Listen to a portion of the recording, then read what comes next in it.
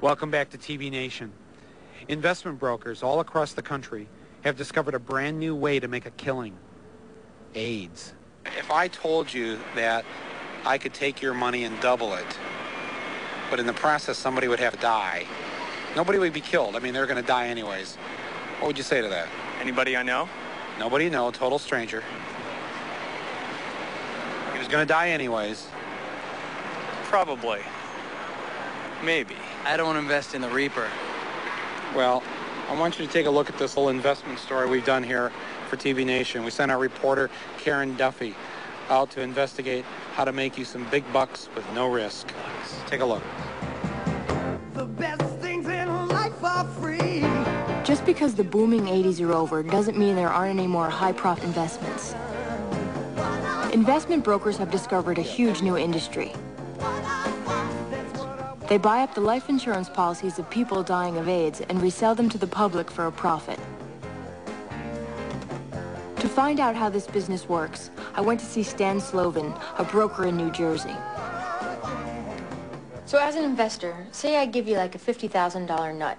For a $50,000 investment, you would get back a $25,000 profit. Sounds good, and it's easy to understand.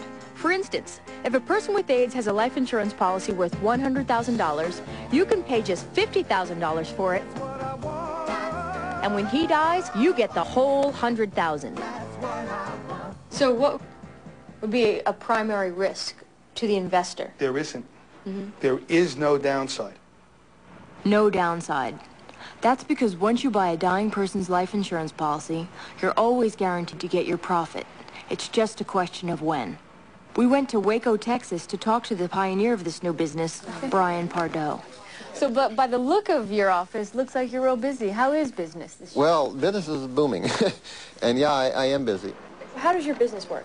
Well, first of all, we're given the files coming from people who have submitted their policies to us to evaluate for an offer. These are all people who have AIDS and want to sell?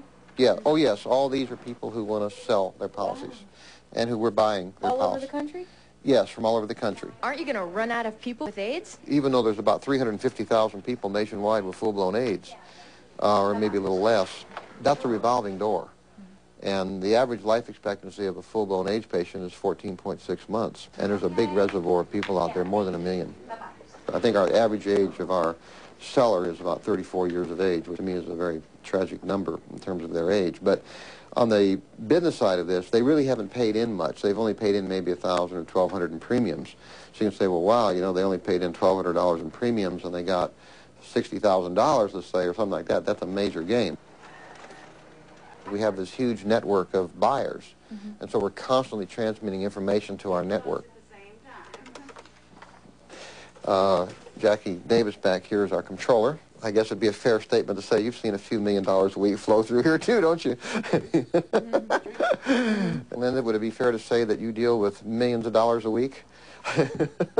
Would that be very fair to say? Yeah. Caught me. So what are you doing now, Brian? Well, I'm signing for us. I sign whatever's put in front of me. I'm a pushover. So look at I say I'll sign anything but a check. The title work gets done, the trustee changes the title, and we've got a done deal. And all this is legal? Oh, yeah, sure. Oh, yeah. A Texas state representative spoke with us about buying the policies of dying AIDS patients. I have 6 policies, and in the 6 policies, I have invested about $200,000.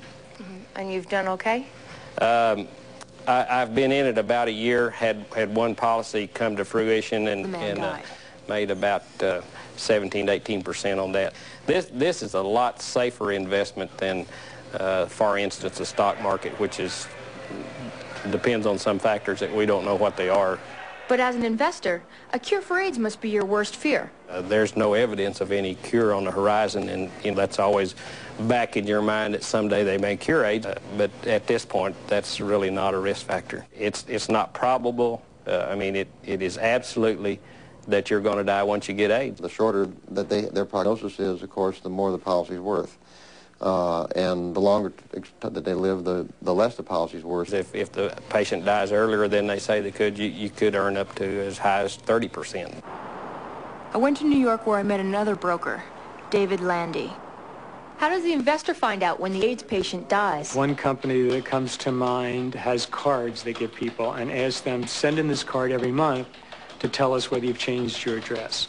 So they get a card every month. If they don't get a card, then they know something happened. Really, the one thing we really need to know, we're not standing there waiting for the person to die, but we just want to know when they've died so we can file the application. You mailed everything to him on January 10th? Have you heard anything from him? Oh, my goodness. When the investors realize how much they're helping that individual and their families to get off from under or to help to alleviate the financial burden, that is what I think is probably one of the more important considerations. An important consideration, yes, but not as important as the investor's own profit margin. Either way, a life insurance policy intended for future generations is being used right now to cover society's cruel oversights. Down in Missouri, there's Bill Crust, an AIDS broker with a vision. I thought, I want to start a business. This is a great business to be in. And I'm just brainstorming. I went to my health club to work out. I run into a friend. I'm telling him what I'm going to do. And he had a funny look on his face, and he says, why don't you call yourselves Vultures Incorporated? And I sat right down. You know, I never thought of that. He's not seeing the whole picture. This is a total win-win situation for everybody. In fact, Karen and I had an out-of-body experience when we got to the point that we had an unlimited amount of money. You know, that night I dreamed, and it was more than just a dream, that I died several years from now and went to heaven. And there were thousands of people. People with AIDS. It was souls. There was no faces. Met me at the prayer, greeting me into heaven. And I really feel that's what will happen someday. I would say the next fastest growing segment of the market is cancer. And now we're also seeing an awareness among terminal heart patients. And there will also be, and we've done some other things like Lou Gehrig's disease and black lung and things that people on the average wouldn't think about, but they're out there too. And because people unfortunately die of a lot of things. We get 10% of face value. So if it's $1 million policy, our fee is $100,000. Say, wow, wow. So how's business this year? Business is rather good, rather good. I personally think I've done a lot better than I would have if I was stayed in CDs, But everything's relative. A lot of the critics just think it's kind of gorish that you would invest in this kind of thing. I think it's really a humanitarian act to buy something that allows them to keep their home. It allows them to keep their car. Typically, they don't have a job at this point in their life.